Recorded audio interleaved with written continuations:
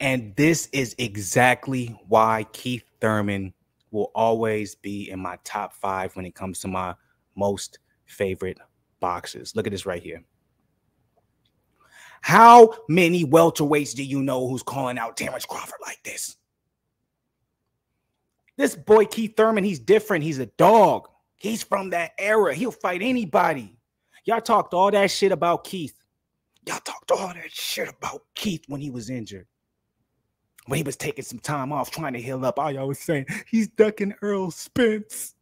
Keith Thurman is ducking Errol Spence. He don't want that smoke.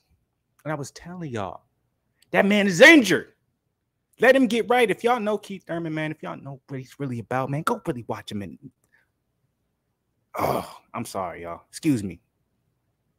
Shit like this, though, man, when I see articles like this, when I see the truth being reported and I don't see people covering it and being 100 about it, it hurts my soul, man. You know how long, especially as being a Keith Thurman fan, you had to go through all this shit when all y'all boxing fans and Errol Spence fanboys talking about Keith is washed. He trash. He ain't fought in this many years because he has all these injuries. He's scared. By the way, y'all do know Keith don't gotta fight, right? Keith, he's a minimalist. That boy got money stacked up to the motherfucking roof. He doesn't got to do this. Y'all don't understand. He doesn't have to come back to the sport and fight these guys. He's good. He's good. He doesn't have to do any of this, but he's doing it because of his legacy, because y'all was disrespecting him so long and not trying to make it seem like he wasn't the motherfucking king at 147 before all these other names popped up. Y'all forget real quick. How y'all going to give Errol Spence all this credit for beating Sean Porter barely when Thurman did it already way before previously? Anyways, man, I don't want to get into this. I don't want to get all that. I don't want to, even though I'm technically already am. It's just when I see this and I finally like to see, you know, fanboys being exposed and the biased media shit being exposed. Unfortunately, videos like this, articles like this right here, a lot of people not going to talk about it because it goes against the narrative that's out there. It goes against the fluidity of boxing reporting and future videos that a lot of these media people can make. I can't report Keith Thurman told Terence Crawford, hey, yo, let's get this shit started. Let's get this contract written up. If I do that, now all of a sudden I have to go ahead and retract, or I look like a liar because I was saying all these things, how Thurman was scared to fight Spence and Everyone seems to be scared to fight Spence, right? I love Spence. Look, this isn't like me bashing Spence or nothing like that. It's just I really hate it when there's so much media marketing and promotion behind one fighter that boxing fans are so manipulated by it. They really think he is the most feared fighter in the world. In reality, it's called motherfucking business. Who has the most dollars to put behind a motherfucking product to make sure all of us think it's the best product out there until we find out otherwise? That's the way the world works, and it's no different in boxing. But people in boxing fans, fanboys, because there's all this, you know, emotional connection behind it, they don't get it. As soon as they start hearing this, or as soon as they start hearing something different from their narrative, they think we're dissing your favorite fighter, rather than being like, no, shut up, listen, and please understand how this sport works. Keith Thurman was never scared of Earl. It's funny to me. I remember when Keith was on top, right? I'm just going to go down memory lane real quick. I'm an old nigga now. So let's go down memory lane. I remember when Keith was on top, and I remember when Errol Spence was calling him out to an extent. He wasn't calling him out because Errol Spence don't call too many people out. We don't talk about that. But he did call out Keith Thurman, but he would say things like, oh, there's a reason why you're not saying my name, Keith. There's a reason why you don't want this fight. You scared. And Keith always kept the same sentiments. He just said, hey, yo, look, young blood, I want that fight, but work your way up, nigga. Get to where I'm at. Then we can do it. Why am I going to motherfucking sacrifice everything I work for a motherfucker who ain't at my level yet? And everyone, all you Errol Spence fanboys and all that bullshit, Earl, all this different type of stuff, right? But did you guys see Errol Spence? One of his most recent interviews, when they asked him about Ennis, about Boots, Earl said, ain't nobody ducking Boots, but he ain't there yet. He got to work his way up. Oh, wait, that sounds familiar. Yeah, that's right. I be forgetting people watch shit emotionally. Y'all be emotional, all that type of stuff. Y'all come home from work, it's a long day. You got to deal with kids or whatever. You got to deal with all types of bullshit. So when y'all watch this, y'all be emotional. Nah, not me. I've been on this. All y'all, all that talk, all that bullshit, get up out of here. But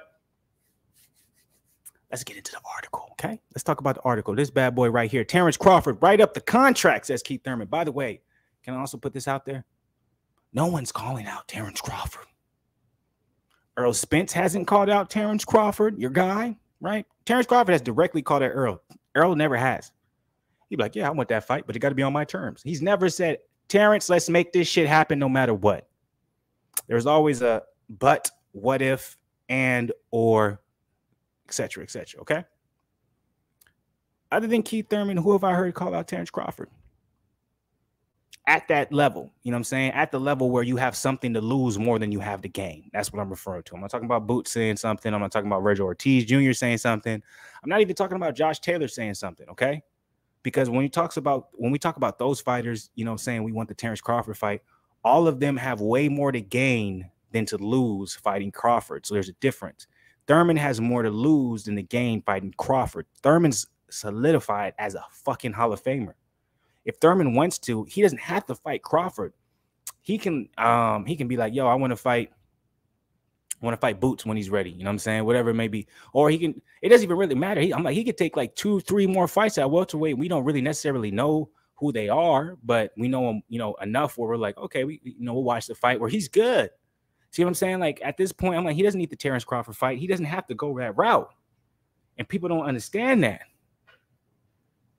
But people still will come out, criticize, and have this funky narrative that makes no sense. And then you're just looking at it, he's like, where's this coming from? But before I go on an absolutely epic rant, let's get into this article because I have not read this article. So who knows? Maybe I said all that. And, you know, like I said, you know, don't be too fascinated with headlines because that's what's really making us as people more misinformed because we look at the headlines and we don't read the actual article. But let's read the article. Let's see if it goes on par with what I've been saying, because that would be a beautiful thing. So people, this is from, you know, Keith Thurman specifically, okay? People talk about Terence Crawford, this and that. I've been trying to tell everybody. It's really simple with Keith Thurman. And that's how Keith, I can imagine him talking. He'd be like, people talk about Crawford, this and that. I've been trying to tell everybody. It's really simple with Keith Thurman.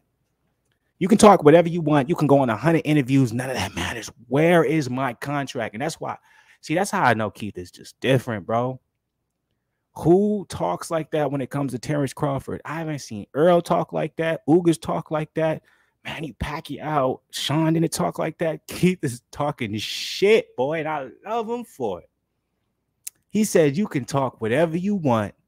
You can go on 100 interviews. None of that matters. Where's my contract? Now, some of you guys might come at me and say, well, Jamel Charlo was talking way where I don't want to put Jamel in this because Jamel is just a different breed. Jamel talks shit about anyone, but I'm talking about with the actuality of it happening 147, of all the 147ers, Keith is the only person who's putting himself in this position when it comes to the Terence Crawford fight. So you can tell he wants that fight. And remember, I said it was to me, it seems highly unlikely Terence Crawford and Thurman happen because it seems like Earl Spence versus Ugas, the winner of that, is probably going to fight Keith next. I don't see why Earl would, you know, if he beats Ugas, he ends up saying, I want to fight, you know, Crawford when Thurman is right there in the same promotional company. It doesn't make any sense. And it can build up the Crawford fight a little bit more. And it can obviously have Crawford waiting longer, which makes him, you know, be a little bit older when Earl Spence actually has the fight. So anyways, Keith Thurman went on to say, you can talk whatever you want. You can go on 100 interviews. None of that matters. Where's my contract? How do you want to do business? That's what this channel is all about, baby. Boxing is a sport, but even more so, it's a business. Write it up. That's all I have to say. WBO champion Crawford doesn't get linked to too many fighters since the other champions and divisions are now off the table. That's false news. He doesn't get linked to other fighters because other fighters never call him out the way Keith Thurman just did. That's the first time I ever heard anyone call out Terence Crawford in that way. That's absolutely phenomenal. Absolutely phenomenal. So that's essentially it. I know it's not a whole lot, but I think like that to me, I think that's very significant because you just don't see a lot of people talking that shit when it comes to Crawford. Now, whether or not that actually is going to hold stake, whether or not that's actually going to end up leading to something, I think what it actually does, though, I do think Keith Thurman talking this way, it does leave a potential Terence Crawford Thurman fight. Remember Crawford on the Porterways podcast? He said one of the last few fights he wants, he would love to fight Thurman. So I think Thurman is smart because Thurman also knows maybe he has 2 or 3 more fights he wants to end with, and he probably wants to go for the bigger names. So he's probably reminding people like, hey, I still want the Terence Crawford fight, even though, you know, it's looking like I might have the Earl Ugas winner. I want that Terence Crawford fight, and that's why I love Thurman. That's why he's a dog, is because he don't shy away from nothing. No one else does that. No one else has done that at the 147 division. No one else has called out Crawford that way. And if I'm wrong, then please correct me down below. Get in that comment section. Tell me what else. Tell me someone else, another fighter at 147 who's talked that shit to Terence Crawford the way Thurman is. And I'm not talking about someone who's trying to make his way up and build their name off of Crawford. I'm talking about someone who already has their name built. That's real shit right there. And if you disagree with me, God damn it, tell me why. I want to know. But salute to the people. I had to go ahead and bring that news to you. Please hit the like button. Subscribe to the channel if you're not motherfucking part of the motherfucking family. And if you're not, I don't know what's wrong with you. Get part of the family now. We're going to show you what type of love is up in here, baby. Nothing but love. And I'm out of here, man. Salute.